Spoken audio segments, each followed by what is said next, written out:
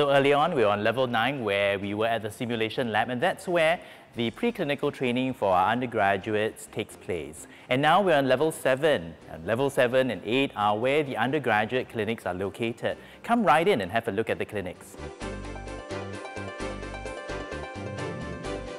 So this is the undergraduate clinic, and this is where our third as well as our final year students will spend a good part of their time in the second half of the BDS program.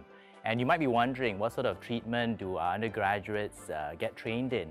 In fact, they are trained in a whole array of different procedures in relation to general dentistry, and this could include fillings, extractions, as well as cleaning of the gums. They will also provide dentures for their patients, crowns, bridges, as well as root canal treatment.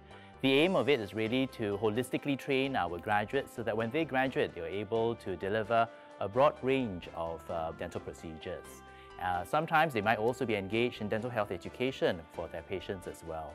And if you're wondering what sort of ages or age range do they treat, our students are exposed to a whole array of patients ranging from the young to the old, and essentially is really to equip them with the knowledge and the skills to manage patients across the entire lifespan.